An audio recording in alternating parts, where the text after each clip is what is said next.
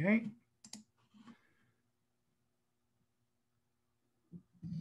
Okay, so again, thanks everybody for joining us today.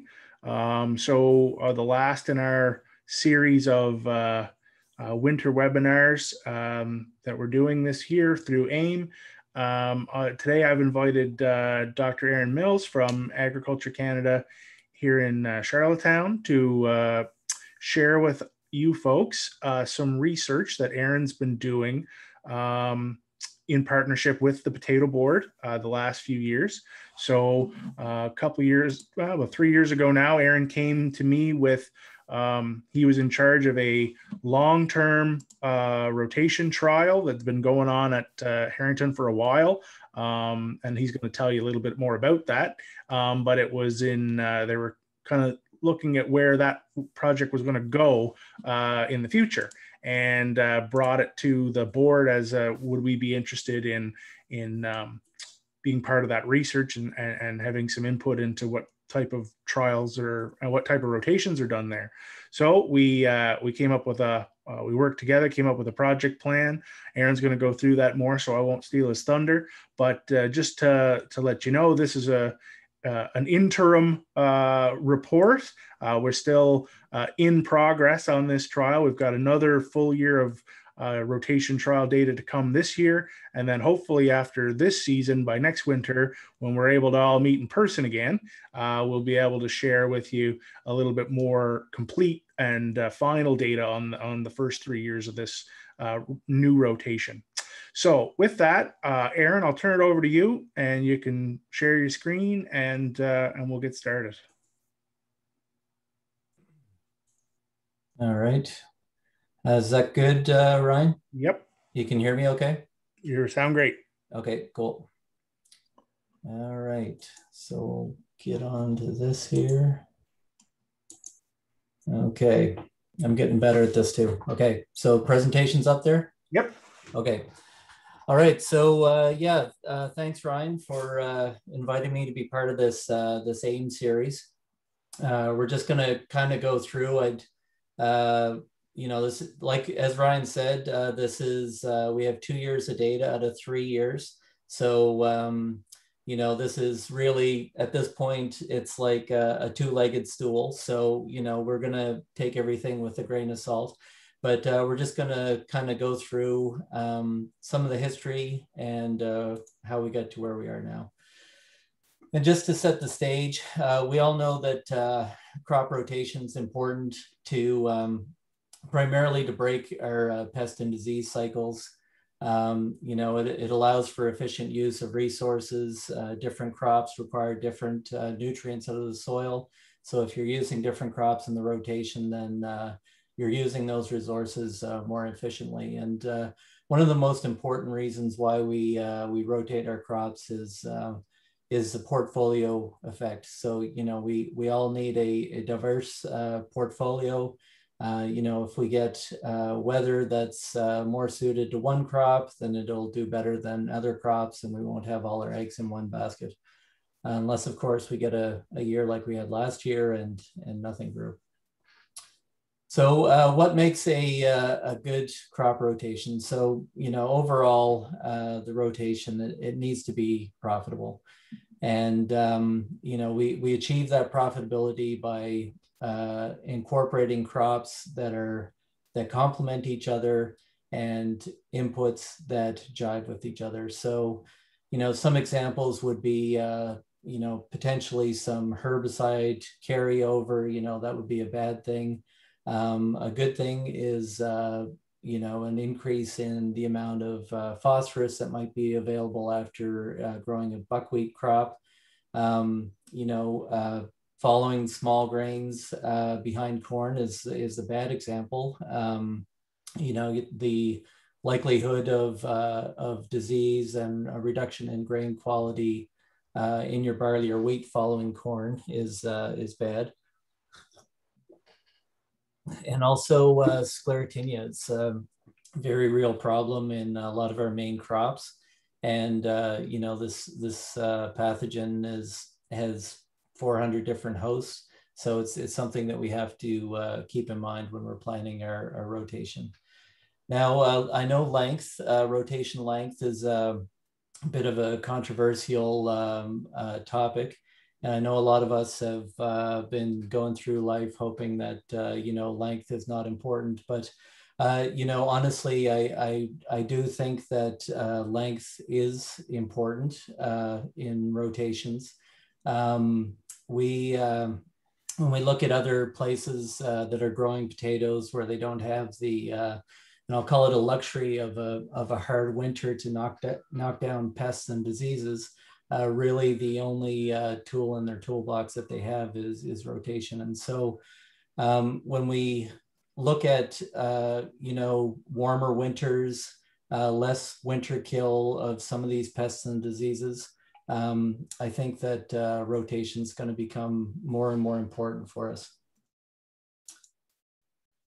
I just wanted to talk about a bit of work that we've been doing with the Atlantic Grains Council. That I mentioned in earlier slides. Those are more or less motherhood statements for why we should rotate our crops. But I think that some of the stuff that's coming out of the work from the Atlantic Grains Council kind of it really hits home why rotations are so important. And this is brand new stuff that I think it's only been presented a couple times so far this year. It's only months old. But to give you an idea of the Atlantic Grains Council, they've been doing on-farm research since 2015. They leverage levies that are collected from the grain elevators and use that to fund research. And I think the most important part of the on-farm research from the Atlantic Grains Council is the recognition of the farmer as a researcher and their need to conduct on-farm research. And this is opposed to, the buddy down the road effect. A lot of times I'll be talking to people and, inevitably we'll be on some topic, whether it's buckwheat or fertility or whatever, and then we'll get the buddy down the road did this and that. But just to give you essentially the magic number that we need is 30. So we need basically 30 examples of something before we can even start to believe it. And this is part of the basis of all of our experimental designs and how we analyze things is you either need 30 sites or 30 years or a combination of both, and then you can actually start to be sure about the results that you're finding. And we've taken this approach with the Atlantic Grains Council with the on-farm research, and it's it was a kind of a rocky road at the beginning because we weren't seeing a lot of effects from the stuff that we were doing at Harrington. We tried to scale it up, and we're starting to figure things out here now. So all said and done, I think total number of site years is just over 500 since the Atlantic Grains Council started doing on-farm research, and we're just now starting to see some of those bigger trends. So I'm going to pull out an example, a rotation-specific example, and honestly, there's probably, I think, around a dozen active on-farm research projects that the Atlantic Grains Council is doing right now, and easily 80 to 90% of those projects are showing a strong effect of rotation on the treatments. So. And in a lot of cases, the rotations are actually masking the treatments that we're measuring. So, and this is a prime example. Everybody knows that soybean population is important. We've tested it at Harrington. It's been tested at the AC, and everybody's looking for that sweet spot. And I mean, up until now, a lot of what we hammered out was, you're in that 160 to 180,000 seeds per acre. So initially this started out, I think there was 3 or 4 different seed populations we were going for, and then we expanded it out to include a greater range. And there's a significant amount of data just on this, just on soybean seeding rate. It's something that a lot of people really want to understand. And you know, when we take everything, this is the relationship between plant population at the bottom, and we have yield on the y-axis. I mean, when we fire, this is called a lowest curve. And when we fire a curve through it, I mean, if you squint your eyes a little bit, you might be able to see a little bit of a bump here. But honestly, at the end of the day, you know, when you look over here and, you know, there's people planting at 225,000 seeds per acre, and Buddy down the road is at, you know, 90,000 seeds per acre, and he's out yielding you. It doesn't, there's nothing really that you can take to the bank on this. And so the natural conclusion when we look at something like this is that, you know, why would I be seeding at a higher rate if I can get the same yields seeding at a lower rate? And so when we started running these, and when I say we, I mean Sherry Fillmore down in Kentville. She's a brilliant statistician, and she's brought on-farm research quite a ways for the East Coast in the past 5 or 6 years. And so when we looked at how strong the rotation effect was, we tried to pull it out, and we found some really interesting results where you have the different colors here, the different rotations, and we're looking at the seed populations here again, and we're looking at the yield, seed yield. This time it's in kgs per hectare. But when you look at this blue line, that is potato rotation, you know, guys growing potatoes can actually get away with that lower seeding rate. And those effects diminish in around, you know, what we thought was the ideal seeding rate. And then they improve a little bit when we get up to the 225,000 seeds per acre.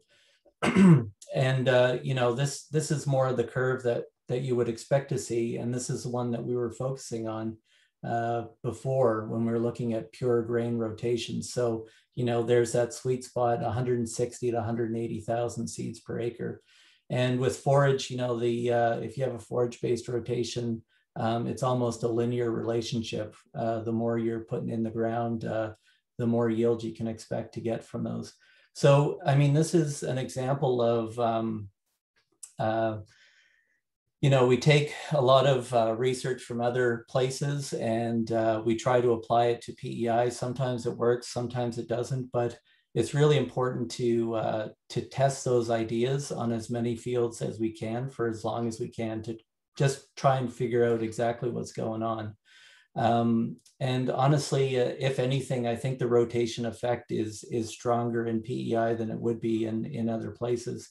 You know, for example, a lot of the seeding rate stuff for soybean has been done in places where they're only growing 2 crops. You're growing corn and soybean. So, you know, it's not, there's no complexity, and they can be pretty confident in their numbers. When we have a fairly diverse number of crops that we're growing in the rotation, there's a lot of different things that are influencing those results. So, you know, this goes beyond the typical motherhood statements about rotation effects, and it actually shows a rotation effect that you can base your management decisions on. So it's important, you know, as researchers, we're recognizing the importance of doing this rotation work. And it's not just me. Judith, my colleagues Judith and Andrew are doing some really neat rotation work at Harrington as well. And the one that I'm going to talk about today is the one where we're working with the PEI Potato Board. And it's when you're driving down when you're driving out to the North Shore on the Brackley Point Road, it's on the left. You can actually see it from the road. And this is what it looks like. This is we're actually using it's called a staggered start rotation approach. And it's one of the most powerful ways to do rotation work, because we have all crop phases every year. And what we're able to do is take out the year-to-year variability and actually focus on the questions that we're trying to answer. And I'll come back to this in a little bit. So it was started back in 2005 by my predecessor, Kevin Sanderson. And it was initially sponsored by the Oxford Frozen Foods and Bragg Lumber, with carrot as the main crop. And then in 2018, we figured that we took carrots far enough, and they're actually, if we're not set up very well to be working with carrots anyway. I was interested in moving into potatoes, and that's when I approached Ryan and the PEI Potato Board to get on board. This is what it looked like at the very beginning back in 2005, and you can see there's a Brackley Point Road just in the other side. And this is what the rotations look like. So there was 3 different main rotations, and superimposed on the carrot year were 6 different nitrogen treatments. And so they were looking at, so we have carrot followed by barley, and then pearl millet, which has been shown to be a non-host for certain nematodes. The second rotation was carrot, barley underseed with Timothy, and then the Timothy the 3rd year, and then carrot, barley underseed with Timothy plowdown, followed by pearl millet. And a lot of different things came out of this study, but one of the biggest results was that we didn't feel that 3 years was long enough for carrots. And this was reinforced by talking to people in the carrot industry that mentioned that they preferred to grow carrots on land that had never seen carrots before. So, that's one of the reasons why we probably saw a decrease in yield. But one of the things that we noticed was that, or that we tried to pull out of the data, was the diversity effect. And so you can see this green line, it actually has more species than the other 2.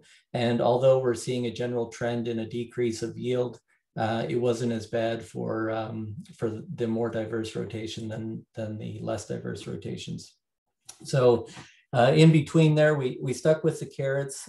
We did another set of rotations where we basically had 3 crops versus many more crops. So we looked at the main rotations being carrot, the main crop, and either barley, Timothy, or barley underseed with Timothy as the 2nd year crop.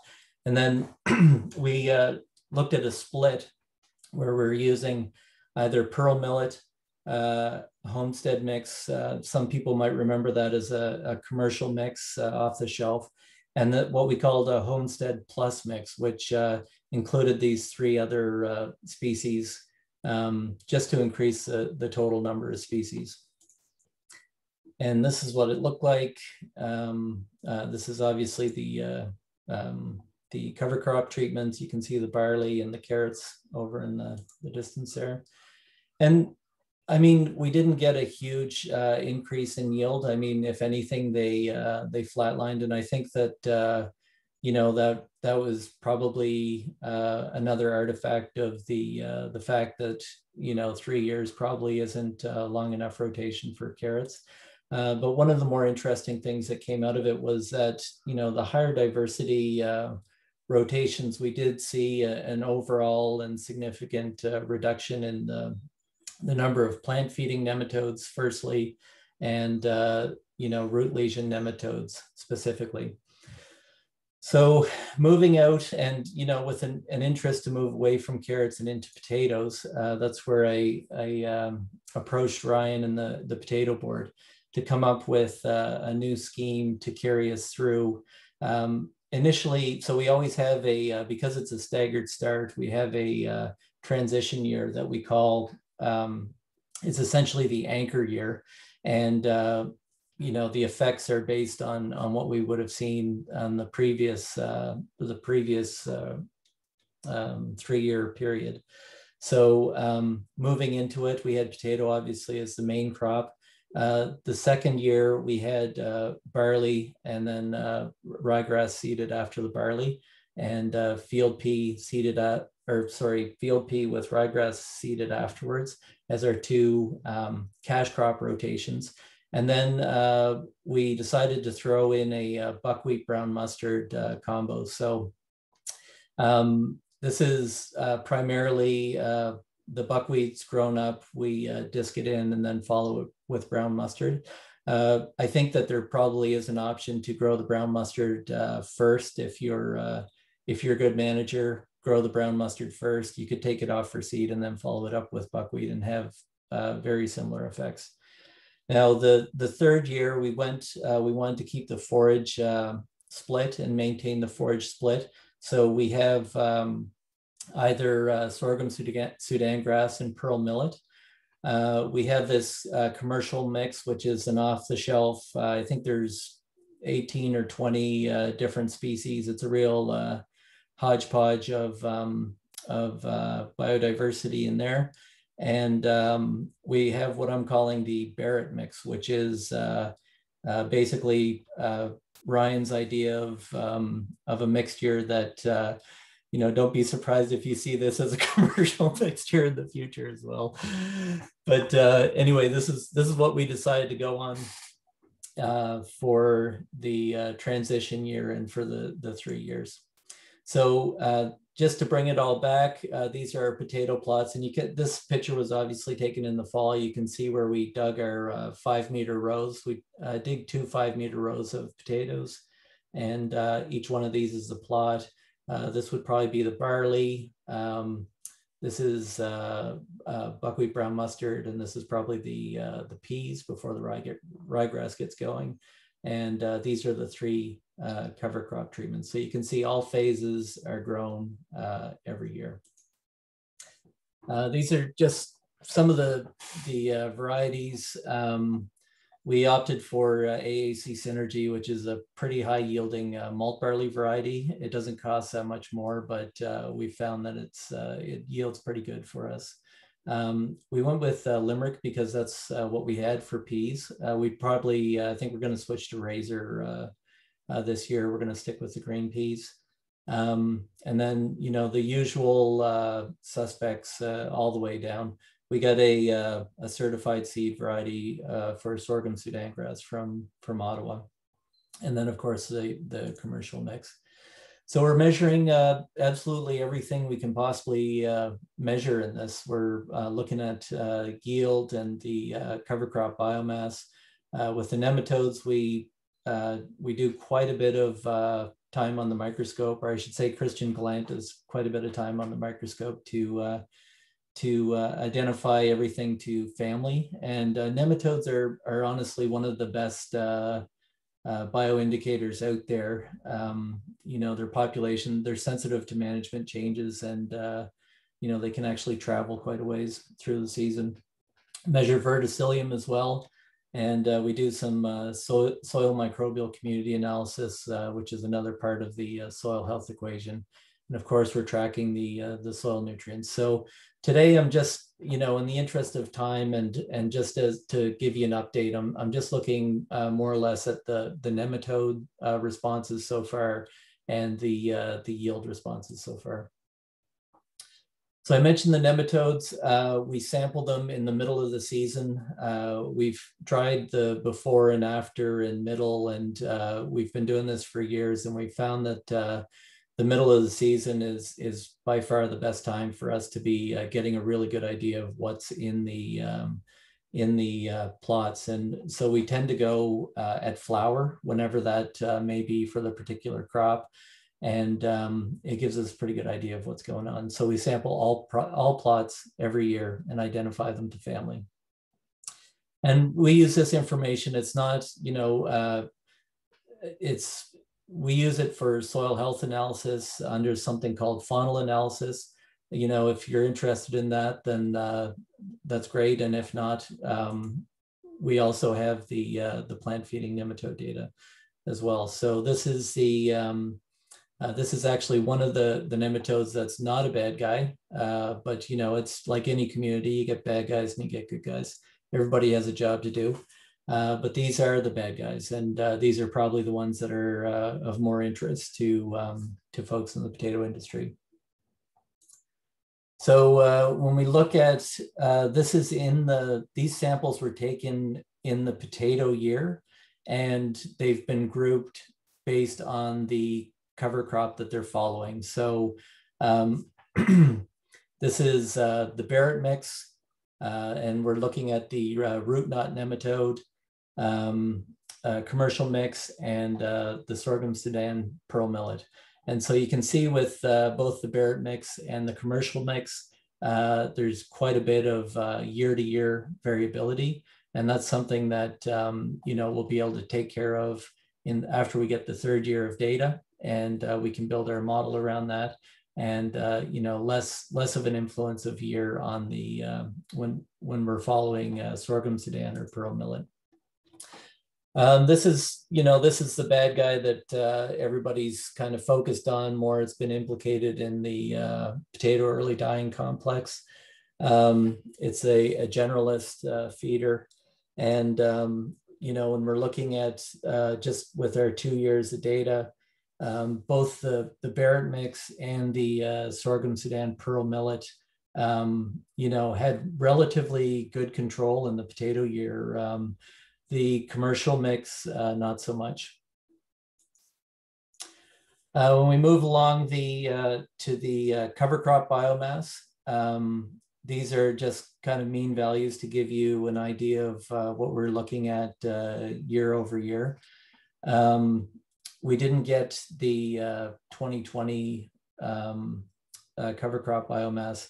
This is where we cut a swath, identify all the plants to species, and then measure the total biomass. We dry it down and measure the total biomass. So as you can imagine, that's definitely a summer student driven work, and we didn't have any summer students in 2020. So we have a bit of a gap in that data, but it shouldn't make too much of a difference.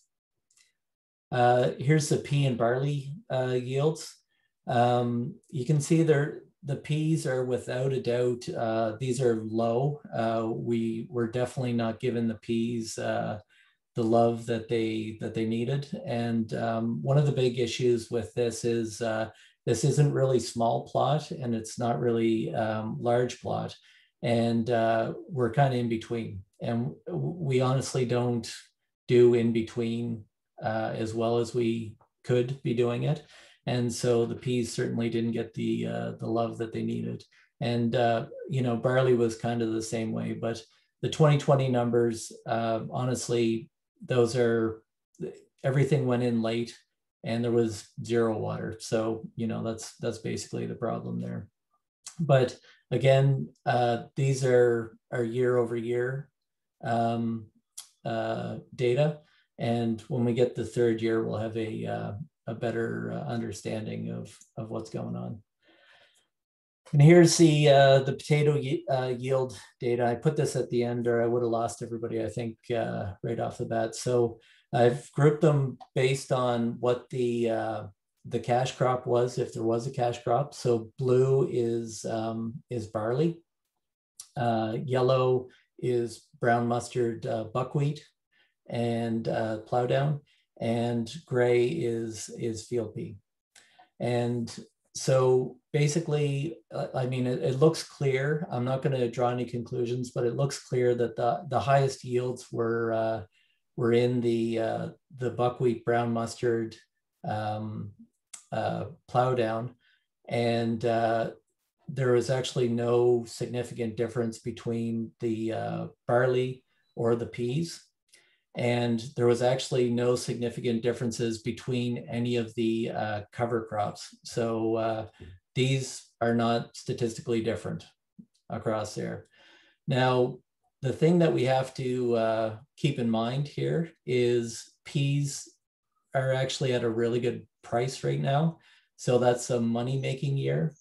and barley's at a half decent price, so that's a money-making year. This brown mustard, unless you were actually harvesting the brown mustard, this brown mustard buckwheat year there's not a money-making year. So, there's a bit of a trade-off there in terms of, what we would expect to see as the yield at the end of 3 years versus what the economic returns are on that. And again, I'm very cautious about these results because we're on a two-legged stool here. And, after next year, Ryan and I are going to work to figure out what the cost of production and put some numbers to this for you guys. So moving forward, actually, 2022 is when it's going to wrap up. 2021 is our last field year, and we're intending on doing a bit of a deep dive on the data. These rotation experiments, we learn a lot from the first phase, but we really do, like, if we had 6, it'd be that much better, and 9 is kind of honestly where we want to be without changing too much up. But we'll take a look at things after 3 years. The costs of production are critical in a study like this, and to figure out whether this is applicable to use on your farm. And we're hoping to put together a bit of a tech transfer package based on the first 3 years of this study. So in that, I'm just going to wrap it up and thank Sylvia and Christian for the amount of work that these guys do, herding students and looking after all the sampling. This being a long-term rotation, we actually got the green light fairly early. I mean, it was still late, but it was early compared to some of the other projects for 2020 working under COVID restrictions. But there was a hefty industry component to this, and they recognized that this was a continuation of something that had been going on for a long time. So, it's basically Christian and Sylvia that got it done for us in 2020. So with that, I'll wrap it up and take any questions. Thanks, Aaron. So we definitely have time for some questions. I have a couple in the can already, but I'll save them for if anybody else has any. So you can, if you have a question, you can unmute yourself, or you can raise your hand and I can unmute you, or you can put it in the chat. But please feel free to ask any questions. Who wants to go first?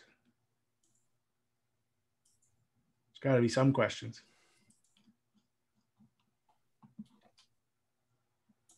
Okay, well, I have a question to get us started. Aaron, we, as you said, this is sort of, it's an in-progress trial, and we're just kind of giving a bit of an update. One question that I've had quite a bit from growers when we're looking at the different forage species is effect on soil-borne disease or soil-borne or like quality. So I know one thing that you are tracking in the potatoes is scab and wireworm. Yep. So any preliminary indications on whether we see much difference there, or is it kind of too early to tell? It's certainly too early to tell. Like, I can comment on, we're not seeing a big difference between the forage mixtures. I'll call them forage mixtures, cover crops, whatever, green manures. That's essentially what they are. We're not seeing any difference between those immediately before the potato rotation, but we are seeing some differences, based on barley or the brown mustard or the pea. But basically in terms of the direct effects of green manures or cover crops on potatoes and disease, that's not there. But we need the 3-year data before we can, have I'm just nervous to talk about any of that stuff without the, because it's so important, but it's just, I want to be sure of the numbers. Right on. Okay. But nothing that really jumps out at the moment as being overly concerning. No. No. Great. Anybody else have any questions or thoughts? Good morning, Ryan. It's John Ramsey. Hi, John. Aaron, I have a question for you. I know your trial work is all based on a 3-year rotation, and I know you mentioned earlier in your presentation that a longer rotation is better. Do you think that we can do what we need to do with our soil? And I know this is what a lot of your work is about on a 3-year rotation, and how important what we're rotating with has to do with that, or are we pushed towards going to a longer rotation, maybe even a 4? What's your viewpoint on that?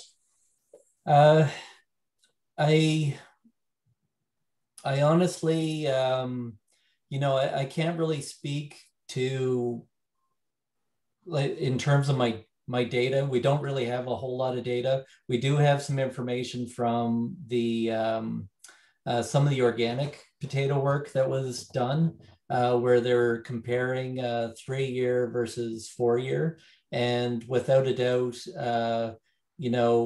the quality and yield improved with that 1 extra year. So that's honestly the only study a PEI study that I know of that was a side-by-side comparison of 3 versus 4-year.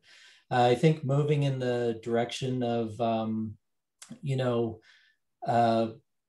maybe, like, that's the whole point of this study is, if we don't look at cash crops in a potato rotation, what are some of the benefits that we're going to realize with yield and quality at the end of those 3 years? So that's that brown mustard, buckwheat, and a forage, and then potatoes.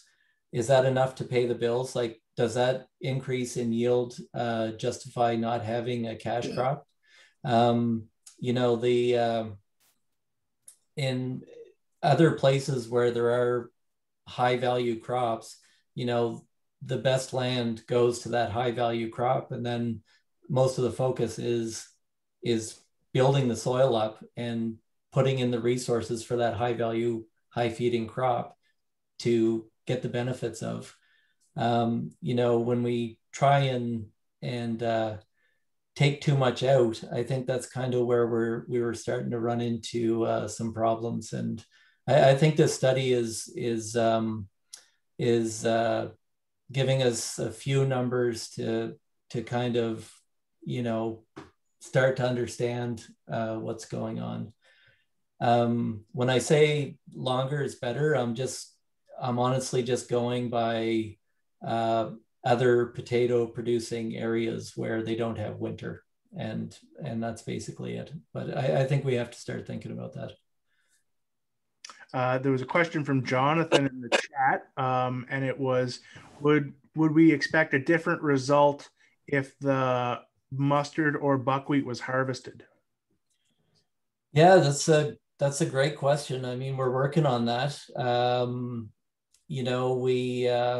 We did a bit of buckwheat work where we found that there was no difference between taking it off as seed versus disking versus flailing it in terms of controlling nematodes.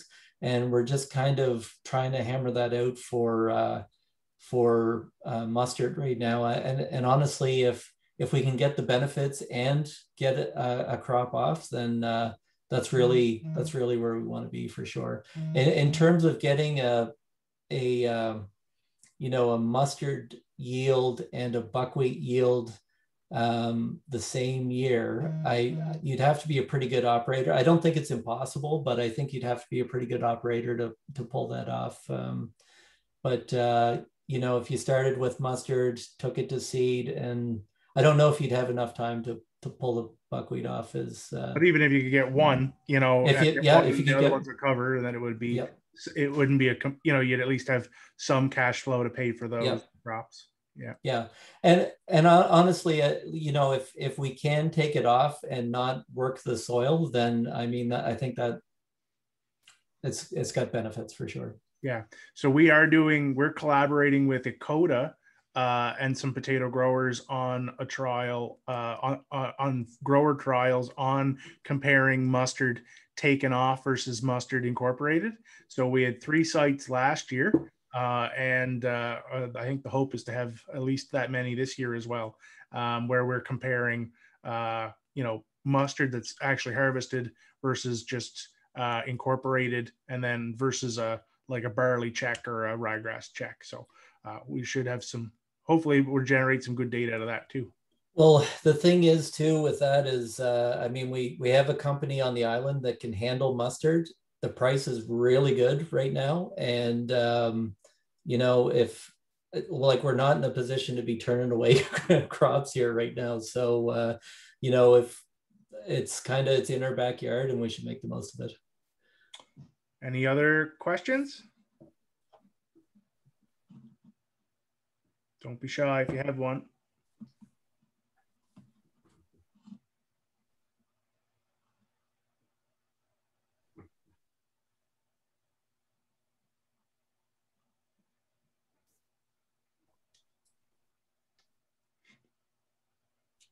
Do I see your mic off there, Hans? Yeah, I was just trying to find where I can raise my hand. I couldn't find it. You're all good. Ask away.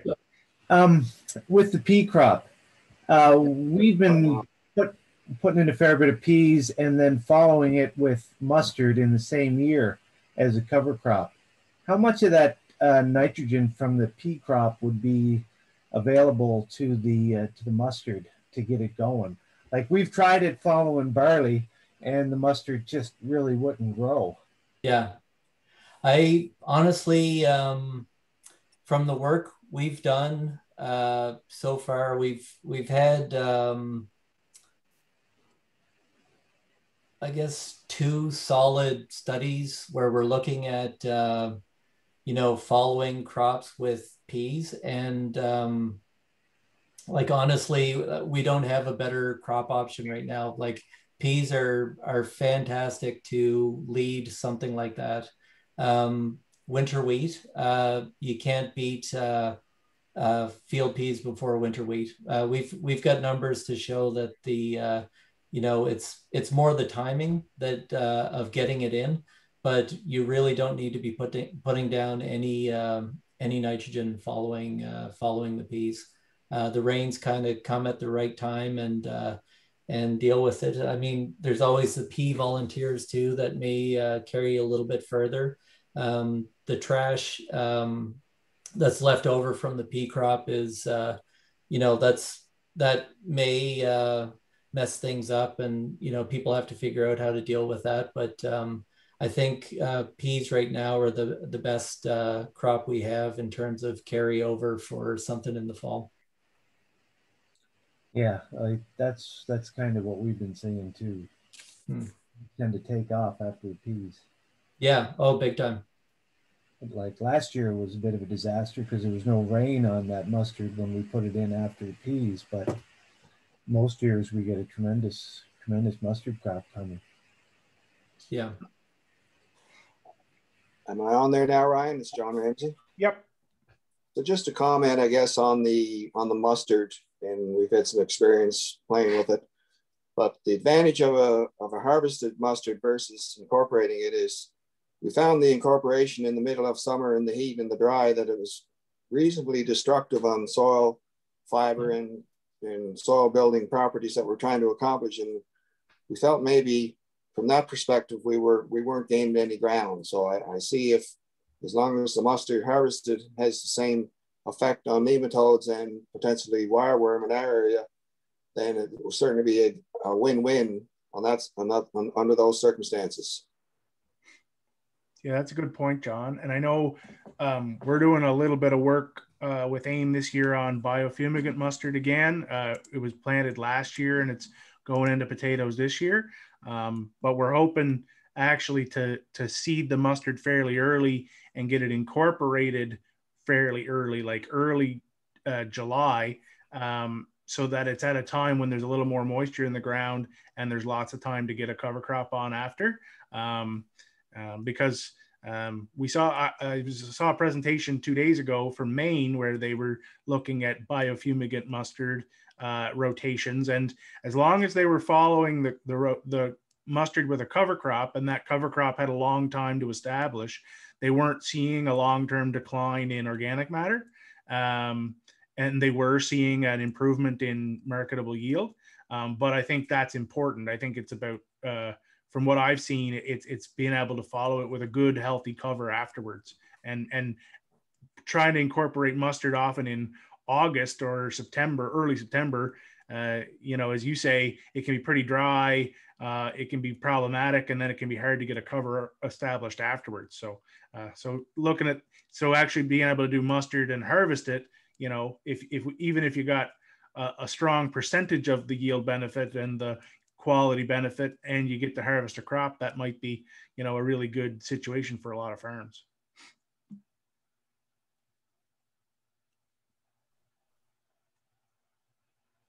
Any other questions before we wrap up?